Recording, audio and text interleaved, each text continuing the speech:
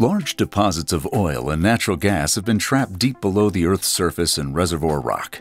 With the help of modern horizontal drilling and hydraulic fracturing techniques, these deposits are being developed and produced around the world in an environmentally safe and responsible way. Let's take a look at the standard drilling, completion, and production process of an oil and natural gas well using these technologically advanced techniques. Once a reservoir has been identified, a surface hole is drilled down below all freshwater aquifers. Since hydrocarbon-rich reservoirs are typically a mile or more below the surface, they're well below all freshwater aquifers, which are usually no more than 1,000 feet below the surface. As an environmental precaution, the upper portion of the wellbore is drilled with a water-based mud system, which protects freshwater aquifers, while also cooling the bit and flushing the cuttings to the surface. The mud cakes onto the walls of the wellbore, which helps keep it intact. Once the wellbore is past all water aquifers, steel pipe called casing is inserted into the well, and cement is pumped into the casing and out through the bottom of the casing. It's then pushed up between the casing and the hole.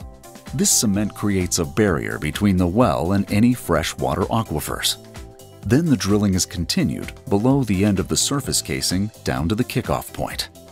The kickoff point is the spot where the hole is drilled at an increasing angle until the drilling actually takes place horizontally within the targeted reservoir.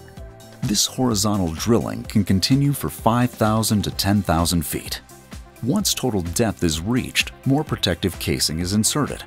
That casing is also cemented into place, creating an additional protective barrier through the entire length of the well. This protects both the environment and the well.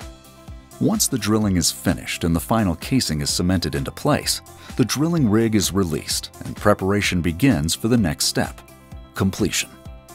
Completion begins with the installation of a valve at the surface. Then a water and gel mixture is used to clean out the wellbore with a bit via a completion rig and tubing in preparation for the perforating run. The perforating guns are then lowered into the horizontal section of the casing via tubing and fired at a predetermined depth, perforating the casing in the rock with perf tunnels that are approximately 30 inches long and 1/3 of an inch in diameter. The perforation guns are then removed in preparation for the next step, hydraulic fracturing.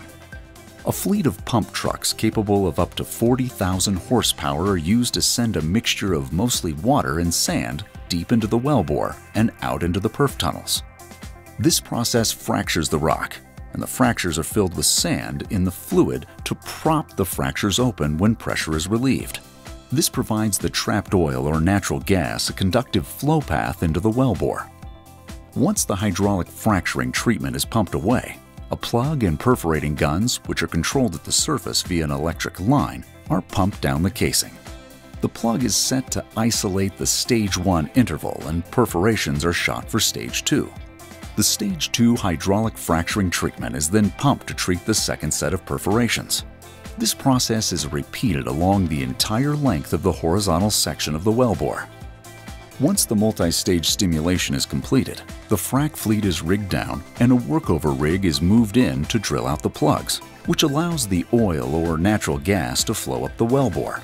Finally, a permanent wellhead, otherwise known as a Christmas tree, is installed and the well is turned to flow back. This allows the oil or natural gas to flow and be captured at the surface, where the sales process begins.